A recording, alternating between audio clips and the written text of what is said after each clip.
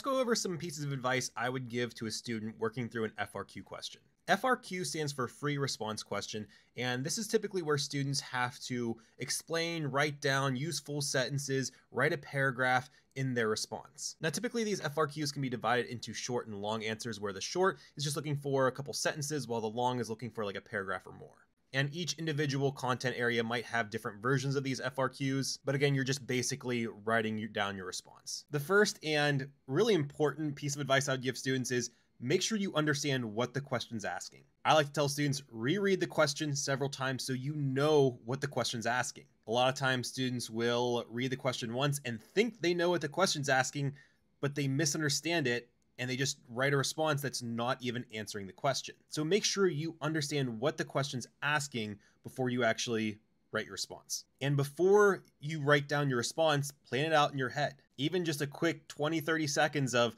thinking about the answer before you write it can help you conceptualize and figure out what you want to write down. And please, I know grammar and English aren't everyone's strength, but write in full sentences and get to the point.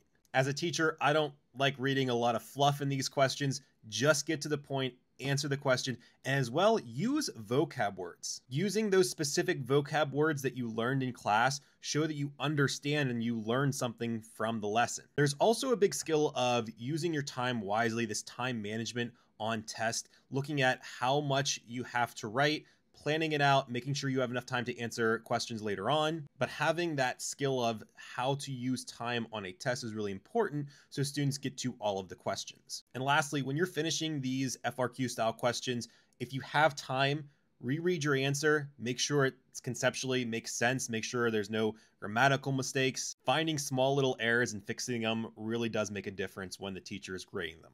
I hope this helps students answer these FRQ questions. I know they can be daunting, but good luck on your tests.